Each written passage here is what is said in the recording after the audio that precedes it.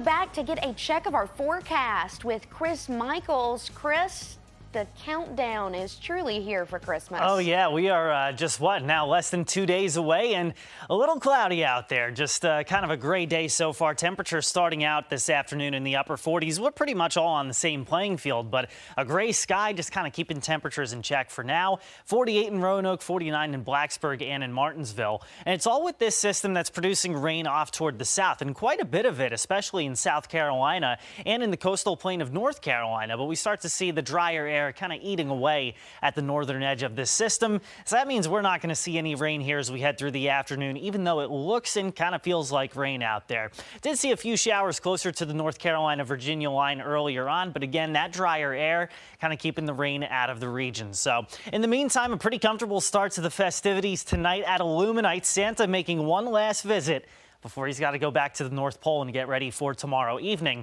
We'll start out with temperatures in the low to mid 50s, and then by the end of the evening, looking at temperatures in the middle 40s. So cool, but not quite as brutally cold as we've had on a few other nights at Illuminite so far this year.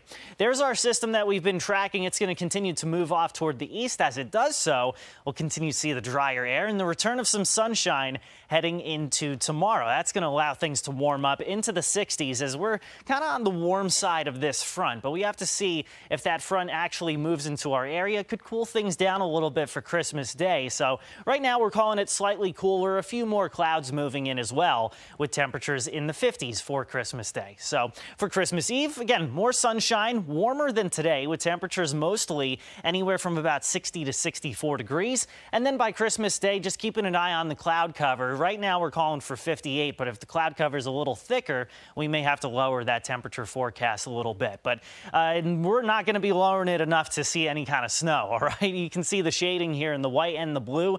That's the only part of the country that's going to wind up seeing a white Christmas, that being 1 inch of snow on the ground on Christmas Day. And you can see that dip in the jet stream.